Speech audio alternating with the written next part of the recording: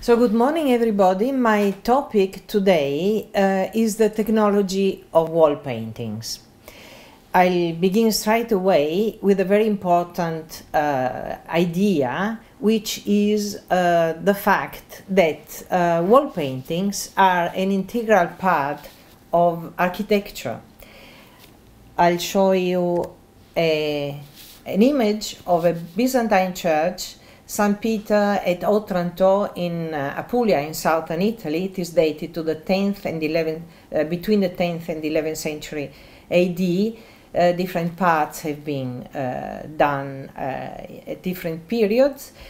The important point is that frescoes and architecture belong together. This church has been planned to be painted from the beginning, and the paintings have been adapted to the shape of this architecture.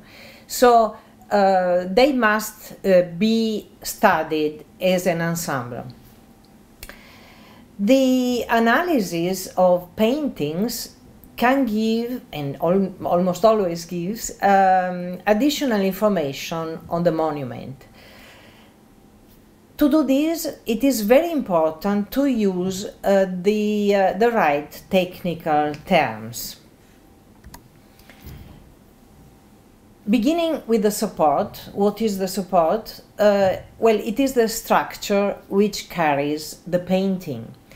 It can be a brick wall, as in the case of Russian Byzantine churches. It can be raw-cut rock, or a cave, even a cave. It can be a stone wall, for example, or mixed structures, as many examples in Italy show. Then we have the substrate, which mostly has two layers, two kinds of layers. One is the arriccio, which is the mortar. It is the mortar which can have various kinds of structures and also aggregates, materials. And then we have the intonaco, which is the final layer of slaked lime. In some cases, there is a thin third layer that can be fine slaked lime, gypsum or clay. However, real frescoes have to be painted on slaked lime. If they are not painted on slaked lime, they are not frescoes. So we are talking in that case on a secco painting. A lot of these terms are Italian words, like arriccio, intonaco, a secco, a fresco, and so on. Most probably because the first studies on this topic have been carried out in Italy, because there are so many frescoes, of course. If we have a very rough support like this one, we have, for example, here there are pieces of rocks and but also pieces of bricks. So we have brick fragments and stone. A lower layer is also necessary just to level up the surface under the arriccio. So we have this very rough kind of layer, which is called rinzafo in Italian. This term is not very commonly used, so I'm just mentioning it, but I won't use it in later, showing later slides. In this case, we have slaked lime mixed with rather coarse sand and pozzolana fragments, which have been mixed all together.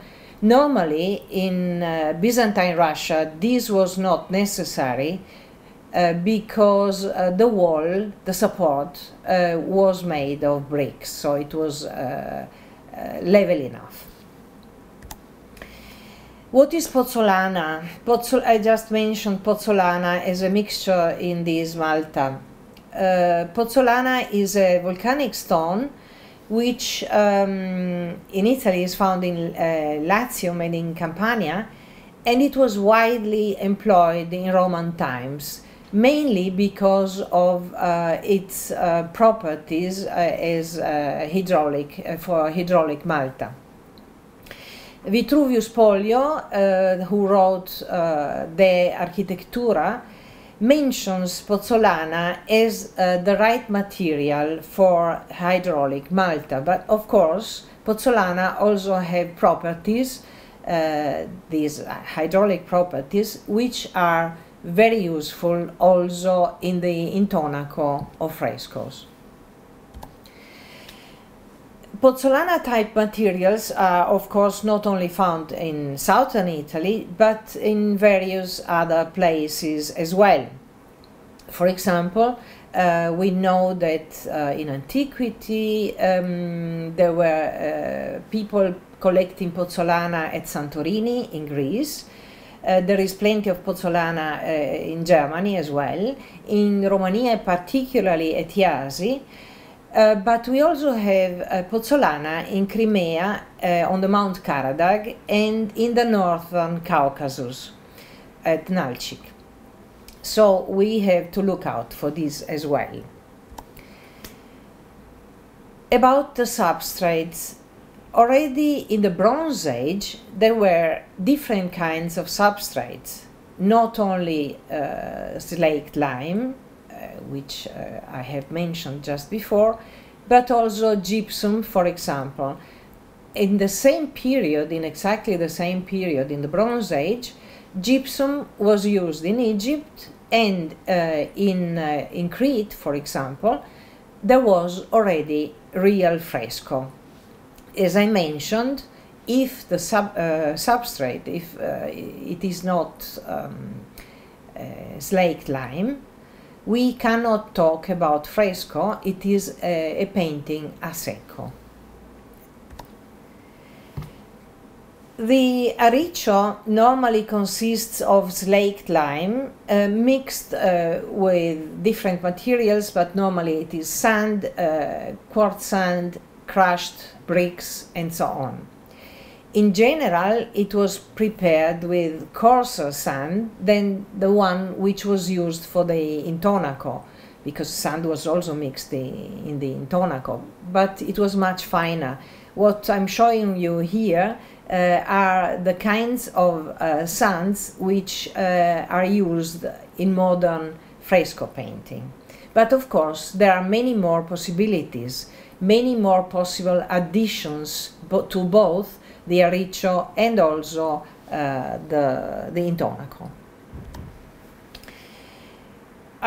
It is quite important to mention also that the intonaco and the arriccio had to be prepared in some way, and so we often find this kind of incisions in the arriccio. You can see this herringbone pattern here in the house of Orpheus at Paphos in Cyprus. So this was done to just to hold better the layer of intonaco which was put on it afterwards. To study the composition of the substrate of the arriccio, we have to use a destructive method. We use thin sections. So a small sample has to be taken from the wall and has to be polished, mounted in resins, to be looked at the microscope. This is an example of Malta from the Roman Terme at Fiesole, dated to the 1st century AD. This is a study by Frattini of the Centro Nazionale di Ricerca in Rome. The samples which we need to do thin sections are very small, so 3 millimeters can be enough to do this. It can be enough for our kind of studies, so it is not that we take big chunks of the mortar from the wall. what we know in general about the arriccio used in antiquity is that the materials which were used for the Malta, in this case, were local materials. So all these arriccio we have studied, or we can study, are very different from each other. You can see a few examples here. You see, for example, these sample from Pompeii, which contains fragments of volcanic rocks. If you look at the other one, which I'm showing you on this slide, it is a sample from Fiesole in Tuscany, and they used coccio-pesto, which means they used baked clay fragments, bricks and so on. So you see the structure of these mortars is very, very different. In this case, this is an example from Mutina, which is Modena nowadays. The modern name is Modena, and it is a late Roman fresco support. In this case, the lime preparation was mixed with recycled Malta fragments, because this is an excellent material to render the arriccio, so the substrate, more usual to have a better property than simple Malta. Let's talk about the upper layer, the intonaco. As I said before, it normally has two layers, two or more layers actually. There can be more than two, as we will probably see on some of the samples. This thin section clearly shows the arriccio layer here. This is the arriccio, and it contains larger pieces of larger inclusions. While the layer of intonaco, which is the gray one you see here, contains less inclusions, and they are smaller as well. What I also want to point out is this very thin layer which you see here on the side, and this is a layer of the so-called lime milk. It is also slaked lime, and it was used as a very last finishing layer. Lime milk was also used as white color for paintings on the pigments directly, but it could also be mixed with other pigments to achieve different colors. So what you see here is a picture I took at Herculanum, one of the towns around Vesuvius, which was destroyed at the time of the eruption, which destroyed Pompeii as well. In many cases, as I said, the pigments on the backgrounds are painted with the fresco technique, but in other cases, I'm sorry, the details were pigments mixed with lime milk added on the already dried fresco. So in this case, we have an a secco technique, which sometimes is also called half fresco. However, I don't think that it is a good idea to call it like this. It is lime milk painting. It's a much better name for it, and it also says what it really is. What I'm showing you here is the general formula for frescoes. So we have slaked lime, which is calcium hydroxide, which under the action of carbon dioxide in the air, it dries up, it evaporates, the calcium, and it transforms, it turns to calcium carbonate, while the water which was originally in the slate lime evaporates. This is very, very important to understand because normally people think that the pigments were absorbed by the intonaco, by the substrate, but it is not so. It is the intonaco which turns to calcium carbonate and it englobes the pigment. So what is slaked lime? Slaked lime is won by using quicklime. Quicklime is caustic and is produced by burning limestones or marble. It was done very often in antiquity and also later. Many ancient statues made of marble have been destroyed because people used them to obtain quicklime. And yes, there are also other kinds of stones which contain calcium carbonate and can be used for the production of quicklime. The stones are burnt at a temperature of 950 to 980 degrees.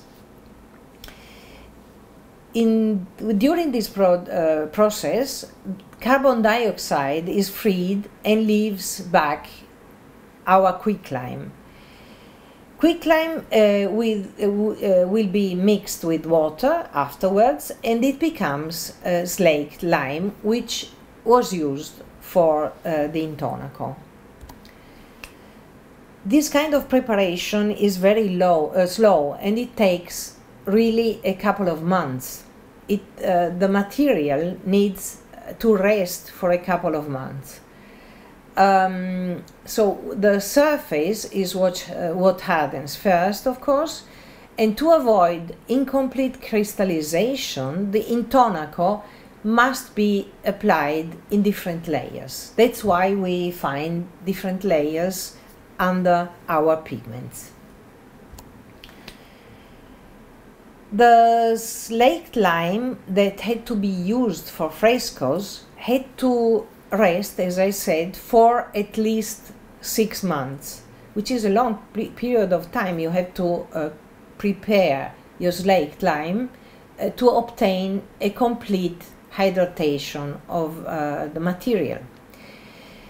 In Roman times, the slaked lime was left in very big tubs, large tubs, for 3 years, as we know from the writings of Pliny, for example, and also Vitruvius.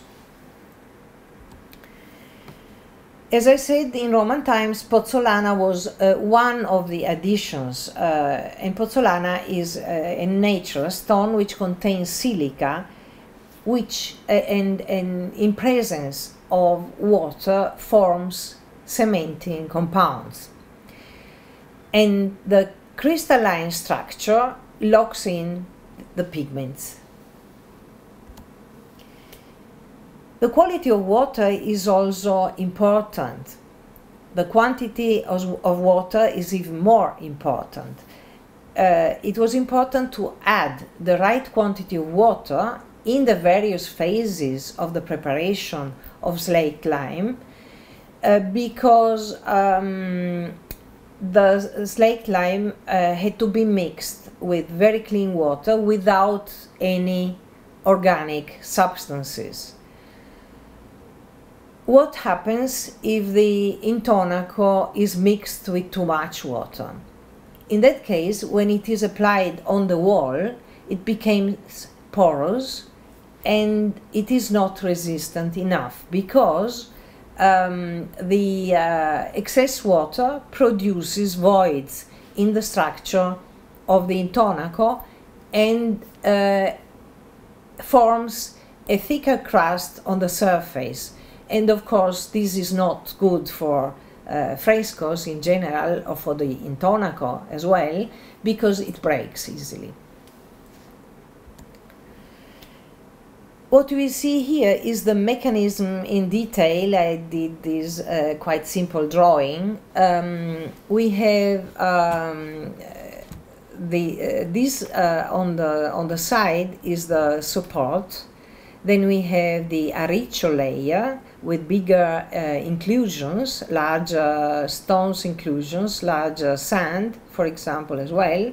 Then we have the intonaco with finer, much finer sand, and the layer of intonachino, which is the finer layer of intonaco, which we normally find on the surface, and this is the one which also englobes the pigments. However, we can also have a rougher kind of intonaco which englobes the pigment. This is one example I am making. When the calcium carbonate from the intonaco migrates to the surface together with the water, while the water is evaporating, it also takes some time, it turns to carbonate and englobes the pigments, as I said before. This is very important. It is a very important point, and it has to be remembered when working on frescoes in general. So it is the pigments which are locked in and not absorbed by the intonaco layer underneath. The pigments remain on top. So I mentioned the intonachino, which is the finer layer on top of the intonaco. And it is often a mixture of slaked lime with very, very fine sand, and quite often, in Roman times at least, it is mixed with marble powder. However, there can be many variations. What you see at the top here is a fragment of Roman intonaco. The top layer you see is the pigment, of course, and then you see a pink layer, which is the intonachino. This one is mixed with sand, and it is also colored. We often find colored intonachini. They can be yellow, pink, and so on. But we also can have many different variations. This is a sample from Novgorod, and you can see some red color under the layer, the thin layer of intonachino here. This is the pigment on top. So we are going to discuss this further. So, as I said, in many cases, the intonachino is colored, and there is also a colored layer between the pigment and the intonachino. What you see here is another example from Novgorod, from the St. George Cathedral. You see the blue pigment on top, then you see a red layer underneath, and this is the intonachino layer, which goes down to here, and then we have the intonaco with more inclusions, more sand. We don't know exactly why in antiquity this red layer was used. There are several hypotheses. One, it certainly had a technical function. The most logical one would be that it was changing the color of the pigment which was put on top of it. However, this layer might also have had a technical function. One of the proposals, one of the hypotheses, says that it was a protection from humidity. And this might have some truth in it. What I believe, more than a protection from humidity, is that it worked as a protection from efflorescences of or salts, or to modify the color as well. How did they work? How did ancient painters work on the wall? They used, and this is again an Italian term, pontate. What does it mean? It means that they were using scaffoldings to reach the upper part of the fresco, of course, and so they worked on one day on a pontata.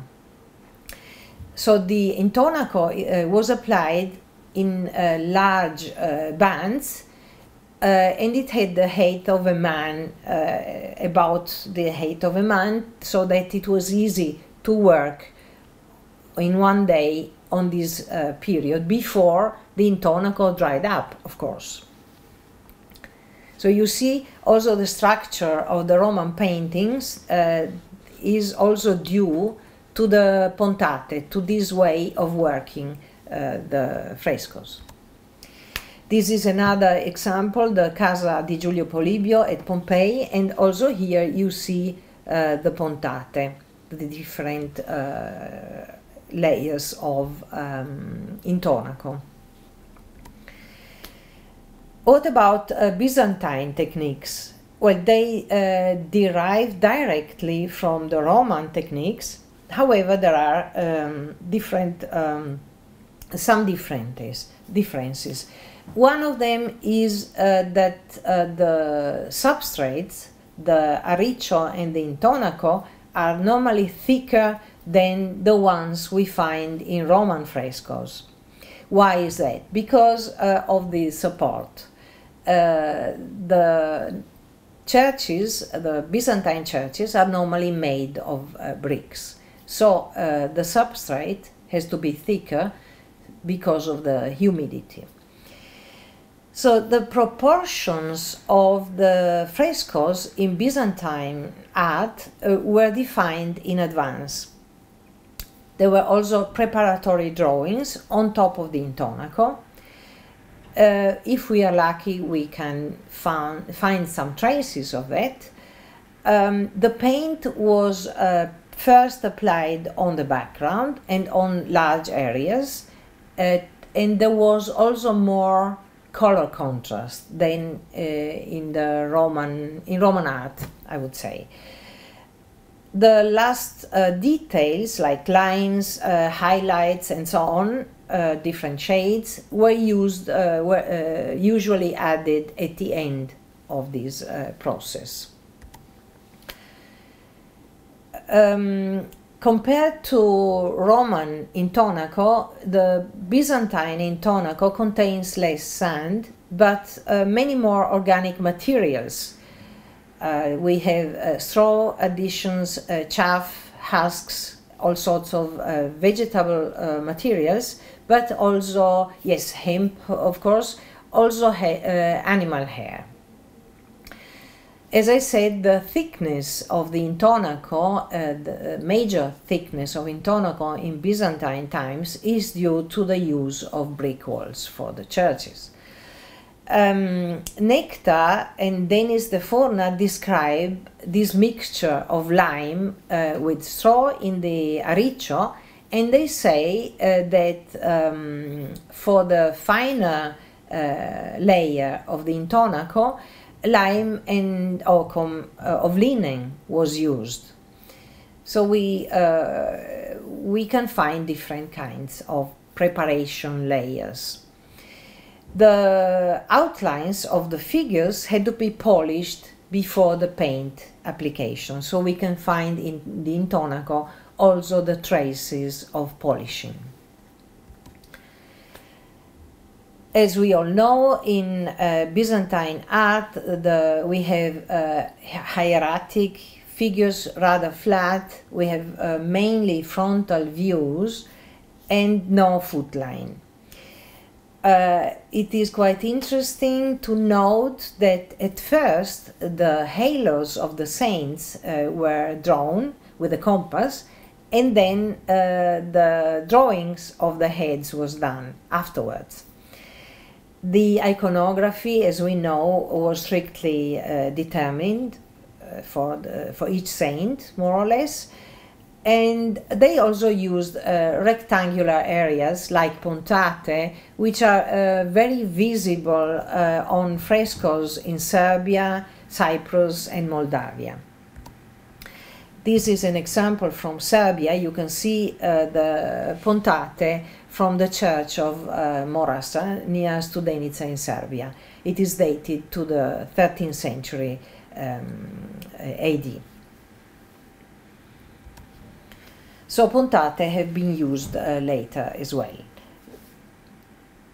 Now we talk about pigments. Which kind of pigments were used in antiquity and also in the Middle Ages, of course.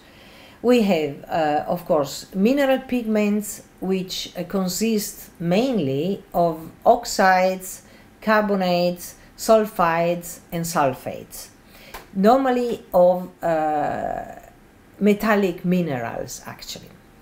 Then we have artificial mineral pigments, for example, Egyptian blue, and we are going to talk about this later as well, and artificial cinnabar. We will discuss cinnabar as well.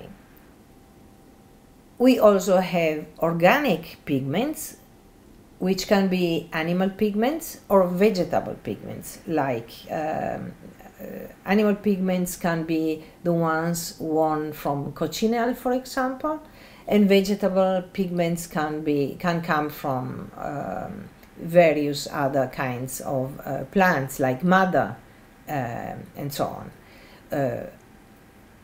Animal pigments is also purple, of course, which was a very expensive pigment in antiquity. Of course, we also have mixed pigments, which are the more difficult task for us, for people who are studying the pigments in the frescoes. In the ideal case, pigments for fresco paintings should be stable. So that means that they should be resistant to water, humidity, to the air, to the sun as well, to the light, and so on. The pigments should also be free of acidic components, which can come from the pigment itself, or from organic additions, or even from the water. If the water is acidic, it is not a good idea to have it for frescoes. In reality, a lot of unstable pigments were used for frescoes as well. We have different examples in different times and in different places, so we cannot point out a specific place for this and a specific period. I have to point out that there are analyses, quite a lot of analyses of Roman frescoes, but a few of them are properly made, and we don't know that much, not even on Roman frescoes. We know even less on Byzantine frescoes. For example, we don't know exactly how the Roman fresco, a secco painting on top of the fresco was added. We don't know exactly, in many cases, which kind of mixtures were added. And we also don't know an important point, and it is how the surface was polished. You see here an example, a photo I took at Herculaneum, and you can easily see how polished it was. It really reflects the light.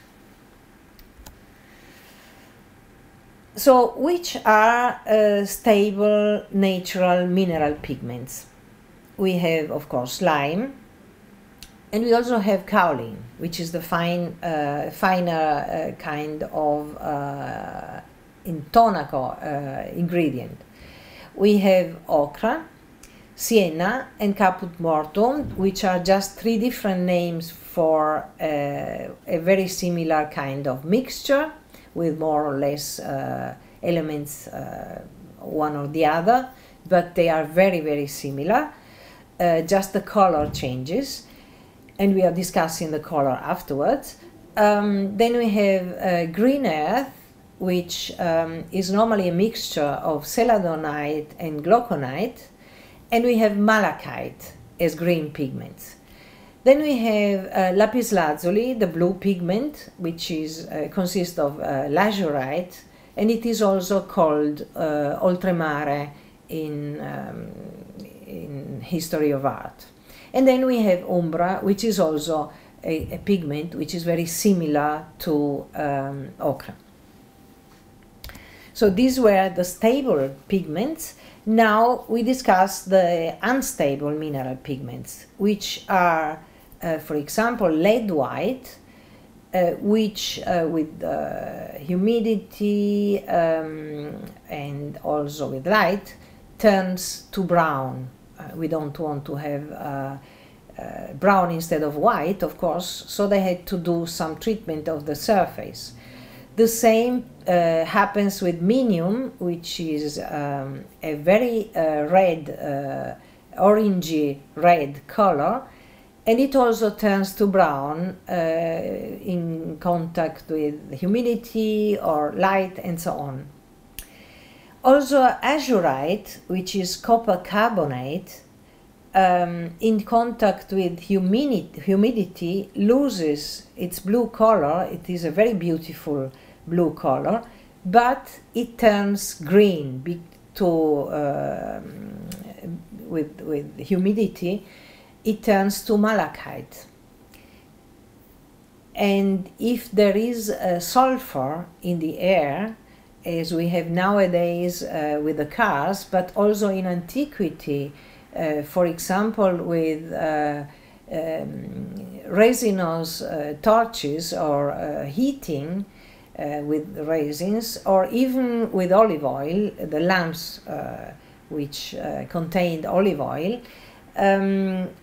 the azurite can turn to black, so it becomes really black. In antiquity, also verdigris was used as a green pigment. It is copper acetate, and with humidity it also alters, and it becomes whitish to pinkish. It's a very strange color, which you don't want on your green, on the frescoes. Finally, we have cinnabar. Cinnabar is very sensitive to light, particularly the sunlight, and also to humidity, and turns again to black on the frescoes. So it had to be treated in different ways to become stable. White mineral pigments, what do we have? Let's talk about colors now.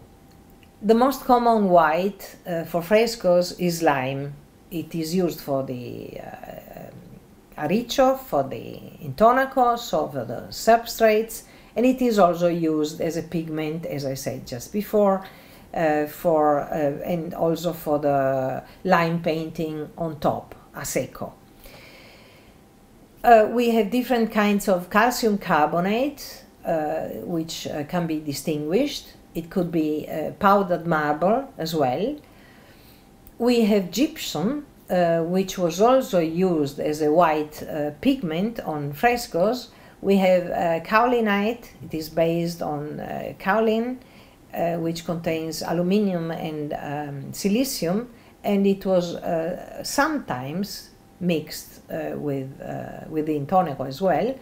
And then we have cerussite, which is a lead carbonate, which has the problem that it turns black with light and humidity. It happens with quite a few mineral-based pigments.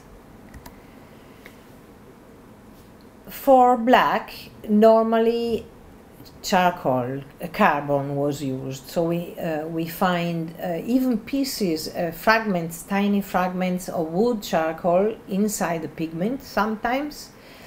Very often they also used a lamp black, soot from the lamps, which is a very nice deep black color and could be mixed with lime, for example.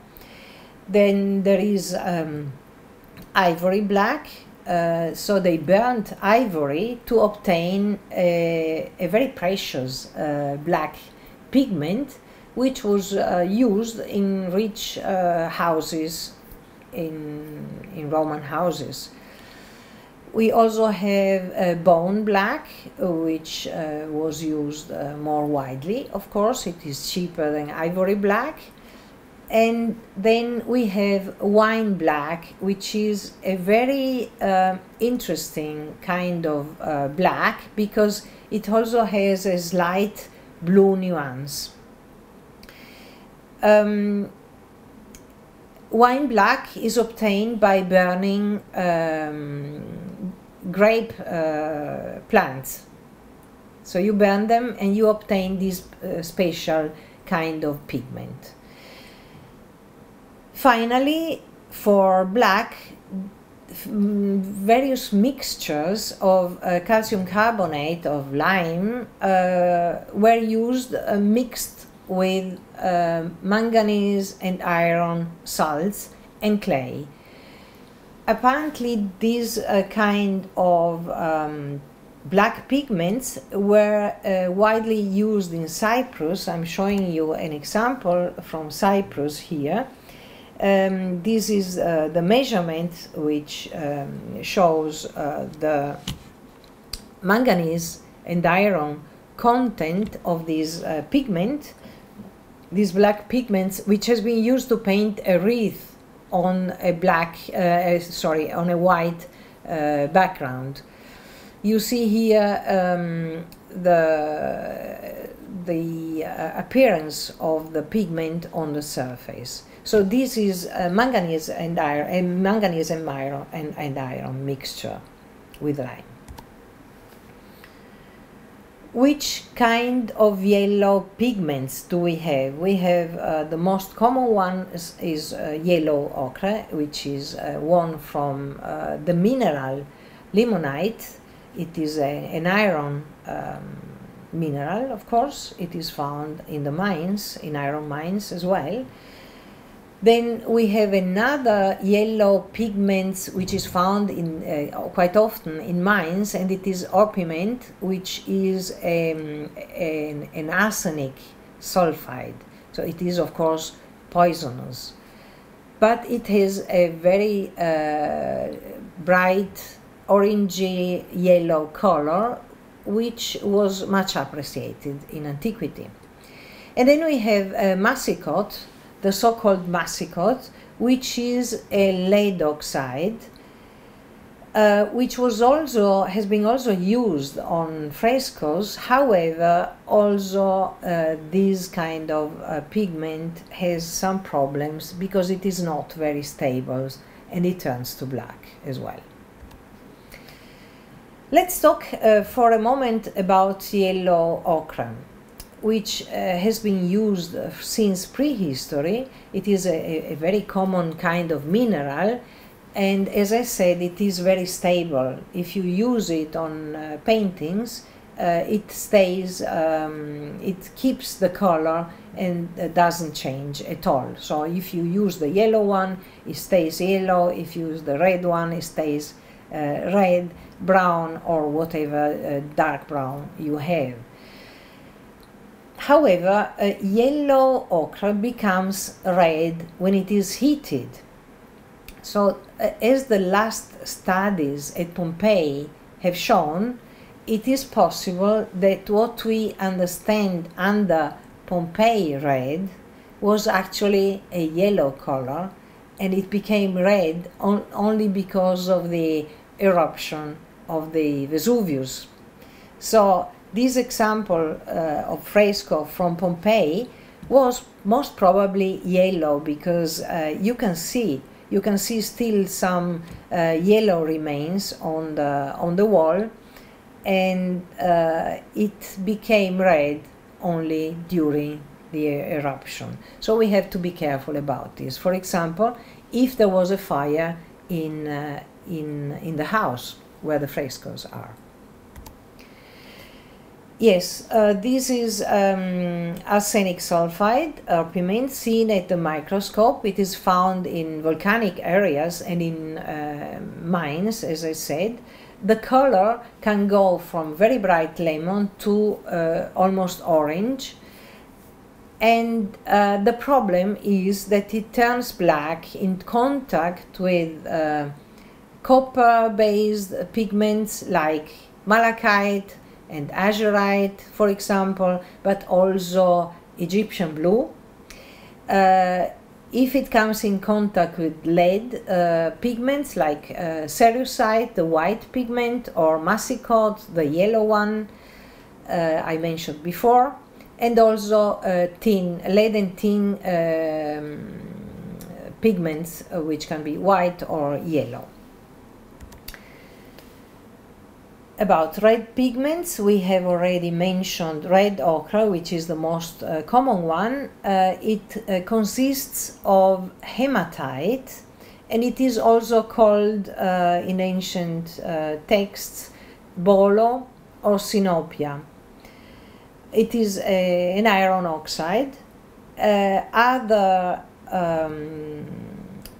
red pigments are cinnabar, which is mercury sulfide, and it has a very bright red, a very beautiful red. And minium, which is a lead oxide. We are going to see some examples just now. Yes, about sinopia. Sinopia is made of red ochre, and it was also used very widely used from Roman times until the Renaissance, and of course in the Middle Ages, for the preliminary drawings on the intonaco. It was also used as a pigment for other things as well, of course, but for us it is important that it was used for the preliminary drawings on the intonaco. And as I said, it is found from very early times until the 20th century. This is an example I'm showing you. It is the Pantocrator, the painting is the Pantocrator in the mandorla, in the apsis of the church of the Nunziatella et Nunziata. The village is called Nunziata, and it is near Catania in Sicily.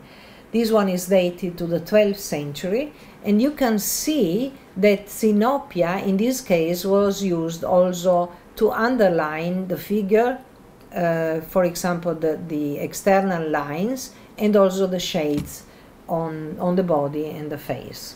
So this is sinopia.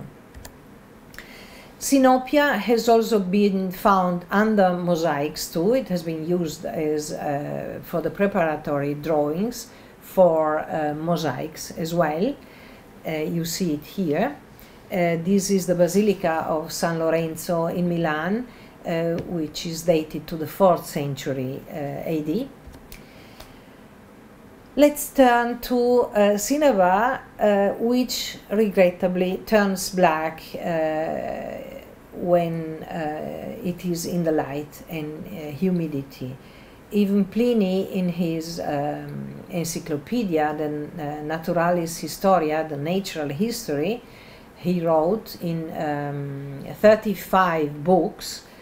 In book 33, he is discussing pigments as well, and he says that cinnabar had to be treated with wax as a protection against the light, particularly the light of the sun. So even in antiquity they were aware of this problem with cinnabar. And the sample I'm showing you here, the example, is from a villa at Castellammare di Stabia, one of the cities, Roman cities, which were destroyed by the Vesuvius. So this is the color of minium. You can see it is a very beautiful orange red, which was widely used in antiquity. And also this one blackens by strong light, and it had to be protected somehow. They used several materials, not only wax, to protect this pigment. It is very highly covering, so it only needs one layer of color. So it was also very much liked by people because of the color, but also because of this property. And it also has a very glossy effect. It is shiny. It's a very nice pigment to be used for frescoes. What about green pigments? We already mentioned green earth, which has this rather complex composition. We have malachite, copper carbonate. We have Egyptian green, which is an artificial pigment. And we have various mixtures of yellow and blue. The example I'm showing you here is a painting representing the goddess Flora, and it is from a villa at Castellammare di Stabia, the town which was destroyed. I like it particularly because for this beautiful painting only 3 colors have been used, only green earth, ochre and lime, nothing else. But as you can see, it looks like polychromy. Green earth, as I said, is normally powdered glauconite and celadonite. Sometimes we have more glauconite, sometimes we have more celadonite. We have to find out about this with analysis. It is a very common pigment. It is very stable. Sometimes to achieve different colors, different nuances, it was mixed with Egyptian blue or with different kinds of yellow, with organic black, and so on. Celadonite and glauconite, green earth, were also used for skin colors and for shading, particularly in Byzantine times. It is a Byzantine invention, actually, this shading with green. You see an example here from Castel Seprio in Lombardia in Italy, which is dated to the 10th century AD, and another one here from Lambach, the church at Lambach in Austria. You see that the faces, the shades on the faces are painted with green. It is a Byzantine habit, a Byzantine tradition, actually. And what you see here is a very beautiful fragment from Novgorod, from the church at Gorodische. And you see it is an excellent example of shading with green. We will see which kind of green it was. Maybe it was mixed. Most probably there are more pigments involved in this painting. And from this technique comes the use of green earth, which was used also in later times for the human features. Like in this case, just to show you one example, this is a Madonna by Duccio di Buoninsegna, dated to the 13th century, and you can see that the face was painted with a green layer under the color of the flesh. Malachite. Malachite is also widely used in antiquity. It is more expensive than green earth, of course. There are not that many places where you can find malachite. Normally it is in copper mines. Malachite is stable, but less stable than green earth. And it is less used because it is more expensive. However, the color of malachite is quite striking. You see this example here, which is from the church at Mustair in Switzerland. It's very close to the border to where I live, actually. This church is dated to the 9th century AD. You can see the shades of green which have been used in this church as well. This is a later example, of course. This is a painting by Spinello Aretino, dated to 1380, and it is in the church of Santa Trinità at Florence. You see the typical green of malachite here, used mixed with yellow colors, of course. What about blue pigments? One common pigment is azurite. I have already mentioned it. Then we have lapis lazuli, Egyptian blue, and calcium blue, lime, and mixtures, various mixtures with copper. Normally, it is lime. Calcium blue is normally lime mixed with, for example, copper carbonate, azurite, or a bit of lapis lazuli or something like this, very seldom, because calcium blue was used in later times mainly.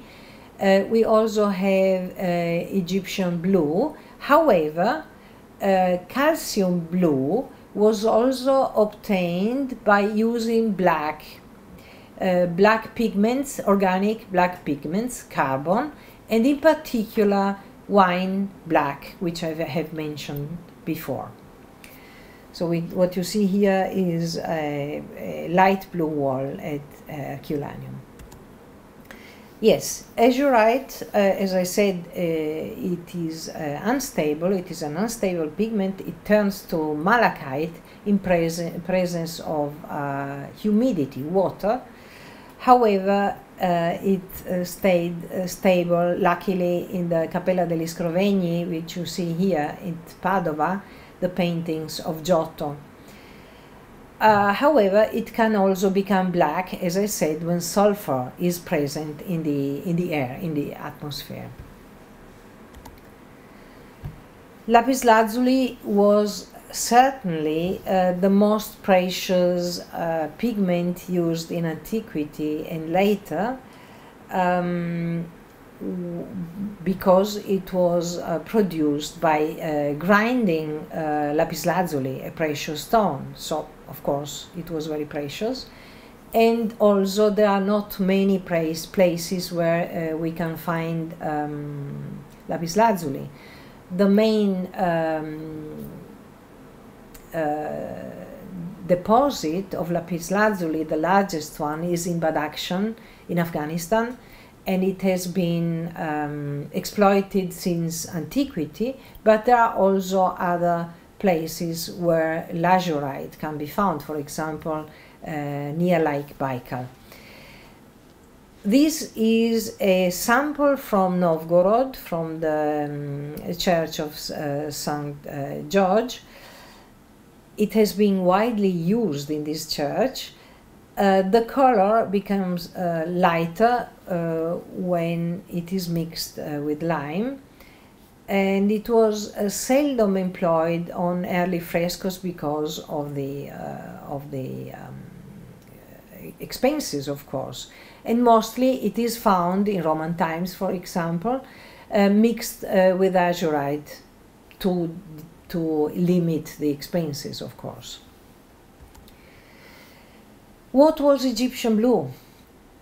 Egyptian blue was made by heating a mixture of calcium carbonate and some copper compound, like, for example, malachite, but also it could be copper, real copper, or brass, or bronze, even bronze, mixed with the calcium carbonate, with silica sand, soda or potash, and to be used as a flux to render the composition more liquid during the process, and the pigment which was obtained was blue. It could also be green in some cases, but when the mixture is changed a bit. The example I'm showing you, it has been analyzed and it was identified in all the blue colors of the paintings or frescoes of this church. This is the church of San Saba in Rome, dated to the 8th century AD, of course.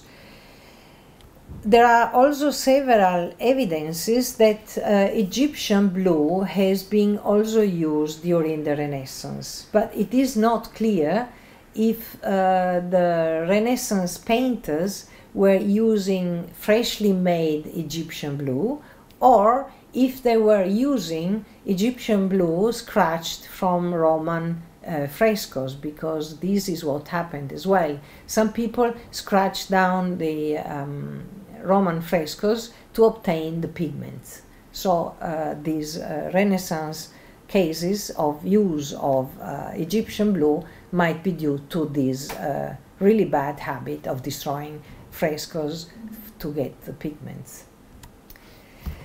We have an example here of Egyptian blue and green. This is the church of Pantalaimon at Neresi in Macedonia. It is dated to the second half of the 12th century, and they employed both Egyptian blue here, for example, for the background and the clothes here, and Egyptian green for the cuirass here, for the clothes here, and also for the background, for the floor. So it was widely used even in the Middle Ages. Which kind of methods do we use to identify the pigments? Well, the first examination is done with an optical microscope, of course. We had to see the texture, the structure of the pigments, and we have to examine, if possible, the intonaco as well. However, as a second step, we can use X-ray fluorescence. It is a good way for to get a first screening of the pigments, to see which kind of pigments were used, to have a good idea of which kind of pigments were used.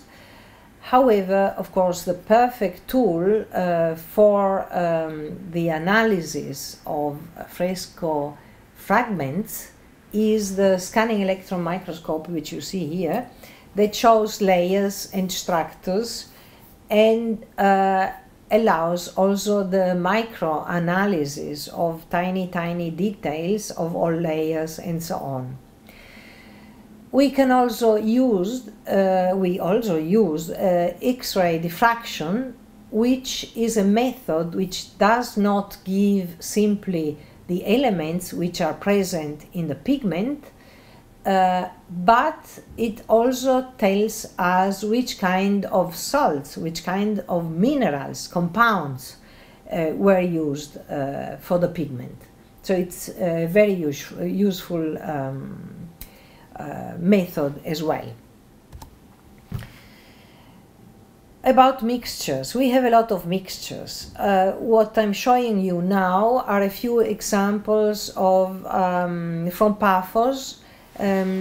You see Roman frescoes from Paphos with pigment mixtures. This white pigment is white calcite mixed with Egyptian blue. So you see the tiny spots, but you see them at the microscope. You don't see them just like these. They really wanted to give to this white pigment some kind of bluish nuance as well. Then you see here the blue, Egyptian blue, mixed with iron oxide. I have taken Egyptian blue. I could have taken a different color because we have a lot of mixtures.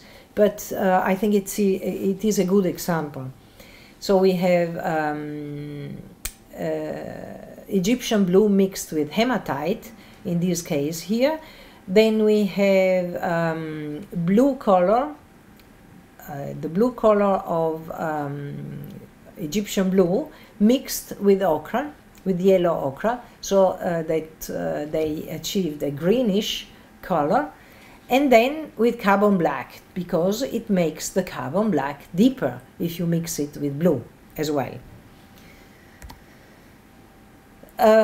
Then we have here green earth mixed with blue, with iron oxide, with goethite, which is a yellow pigment, and also with manganese. The black spots are manganese, which you see here, the black pigment called, particularly used in Paphos. And then we have an example of green earth here mixed again with Egyptian blue. So with iron oxide here with yellow and manganese, and here with Egyptian blue. And this is the painting for which these mixtures have been used. This gives you an idea of what we are finding in the different mixtures. These are examples from a study by Knutinen, Finnish scholars. They have been studying pigments at Pompeii.